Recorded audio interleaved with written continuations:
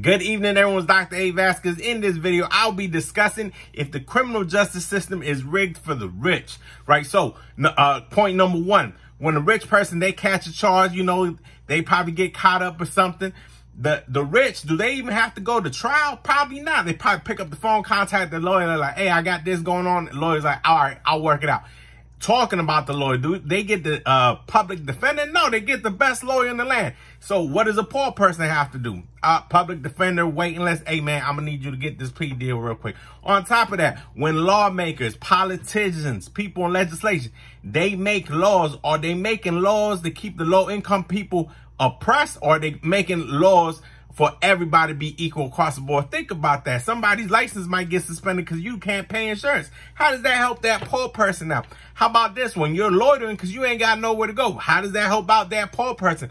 On top of that, what if there's just a big party or something like that? You know, minorities, sometimes we like to get together, have a big party, whatnot. And then they call the cops on us. Again, is the system rigged? You let me know. Thank you.